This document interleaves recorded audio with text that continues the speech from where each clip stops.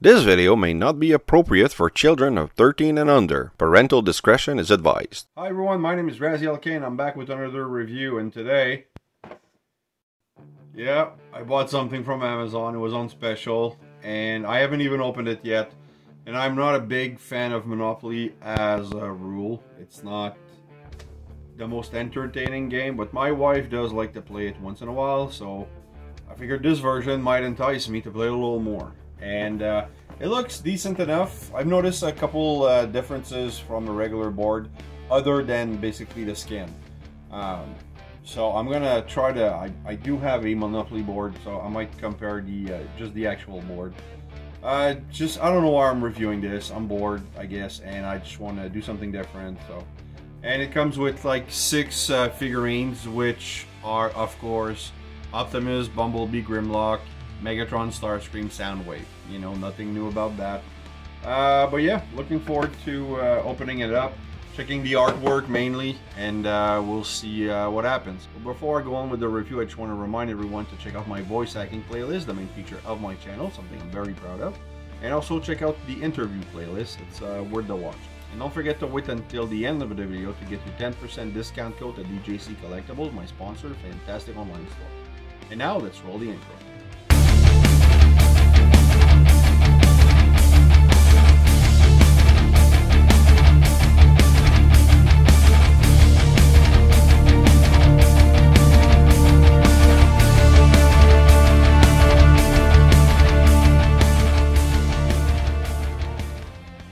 Alright, as you can see, I'm using a little bit of a different setup because it doesn't work well with the other, you know, my usual stuff. So let's open this up. So you have the beautiful artwork, Bumblebee. You know, so this tells me that this is the evergreen design. So it's not G1. I mean, it's G1-ish. Starscream looks a little more Cyberverse-y. But Grimlock's look, you know, G1 head sculpt. So I guess it's yeah, the evergreen design. What do we have? All right, so you have the mini figurines, of course, in that thick plastic. So let's start with those. Why not? So you have Optimus Prime, fairly detailed. You know, it's really good. Comes with the axe and not the rifle. And you have this is Bumblebee. Kind of looks like Prowl more than anything. Nothing is painted. It's all classic silver piece from, you know, Monopoly. Every version you have like that. And then you have, where is he? I guess this one's Grimlock. Yeah, there you go. This one's Grimlock because he has those little marks for the T-Rex forearms. So they're very reflective, of course. Hopefully the camera's gonna pick up the details nice and good. Then you have Megatron with the fusion cannon right here. Looks really good. You have the Starscream. His wings spread out. I mean, I don't know if you get, well, you probably can't. I mean, the face sculpt, you know, on the pieces is not that nice. And then you have the most classic of Decepticons, Soundwave. It's really good. And then you have this other bag, which of course will contain dices. And then you have, okay, basically instead of houses, you have energon cubes. And then instead of hotels, you have like energon power storage, you know, a power station or something. So there's that. Put this aside. I'll keep the board for last. Alright, cool. So you have all the cards. Basically, every city from Monopoly, not city, but every place is in the Monopoly board is now replaced with you know, Moonbase 1 and the Sea of Rust, Rocket Base, you know, it's all the different stuff. And then it says on the back, you know, power. I think my camera's having a hard time focusing on this stuff. So power drain value. Oh, okay, so instead of being, you know, pay millions, you have to pay. You're being drained of power by 30 million, and then to restore power, pay 33 millions. I don't know if it's gonna be millions, but so yeah, it's pretty much the same thing as the Monopoly board. It's, you know, just different rules, a different skin. And then instead of the trains, you have the Autobot City Space Bridge, Megatron Space Bridge. I didn't know you had one.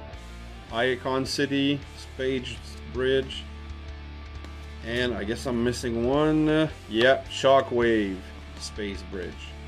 Like a nice G1, you know, picture of the Space Bridge. So that's good enough. You have two Titans, Metroplex and Triptychons.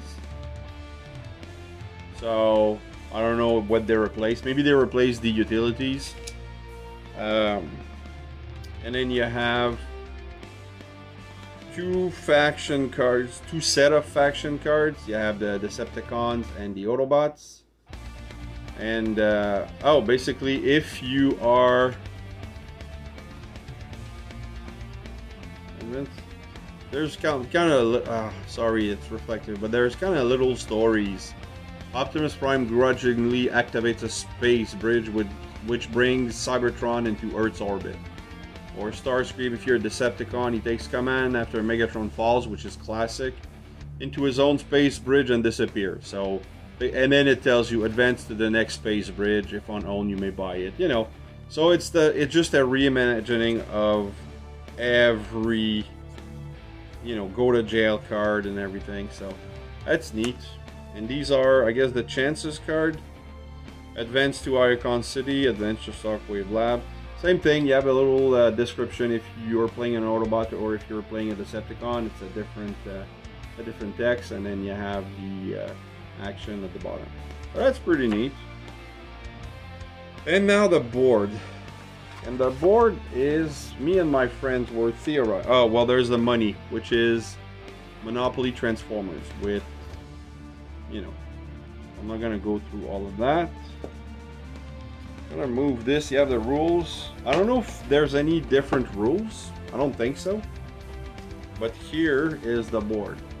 And the first thing that you might notice is that for every section, basically there's only two I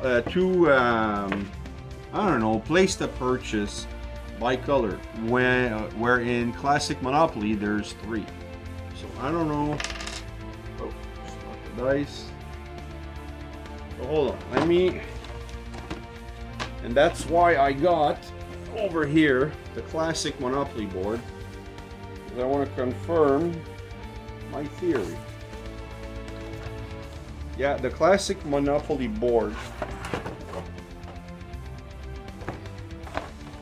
is actually bigger.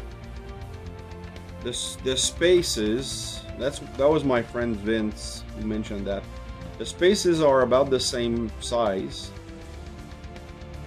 but there's less. So there's 1, 2, 3, 4, 5, 6, 7, 8, 9. 1, 2, 3, 4, 5, 6, 7. So you're missing two spaces, which equivalates. That's not a word. No. I just did a stupid bad translation. You have two less space, which gives you the extra color that you had on each side. So that's it. Alright, we're done with that. This is probably going to be the worst review ever. Well, you know what? My setup's pretty bad. I'm going to take my camera and do a handheld review of what you can find on the board. And it's going to be terrible, and I apologize in advance. Alright, sorry about that. So basically, you have the whole setup. So basically this is the chance card, and this is the community chest, which were classic to the original game. One thing I don't get is that they kept the 4 corners. Go, the prison, parking, the go to jail. They kept the original one, although with a different color. It's kind of weird, but you know, we'll go with it. So what you have is Moonbase 1. You have the Junkyard, you know, pay 2 millions, I guess. 200 millions. Sea of Rust, the Space Brick, Rocket Base. You draw a card. Antimatter Lab. Oh, that's from G1 though. I remember. Okay, that's cool. Then let's flip this. Springfield City.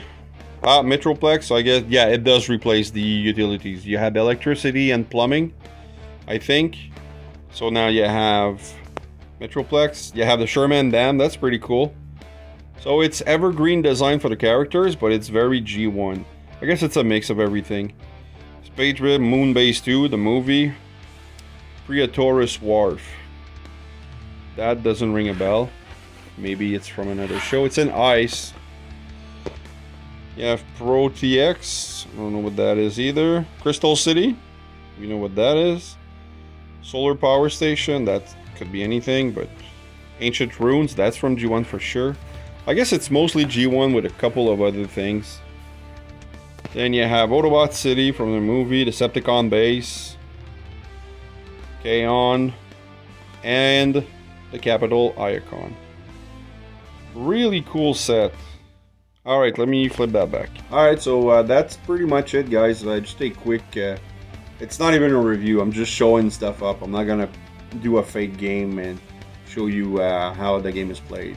But I do like the look of this this game. The artwork is nice. The figures are, you know, pretty cool. Of course, I would have preferred, I don't know, Sunstreaker. Doesn't matter. It's pretty cool. I'm happy I'm happy with this purchase. It's pretty neat. Thanks for watching, guys. I hope you've enjoyed this review. If you did, please like, subscribe, and hit the bell. Also, leave a comment. I love reading those. Keep coming back. I have more on the way. And remember, nothing in life gives you a right to be an asshole.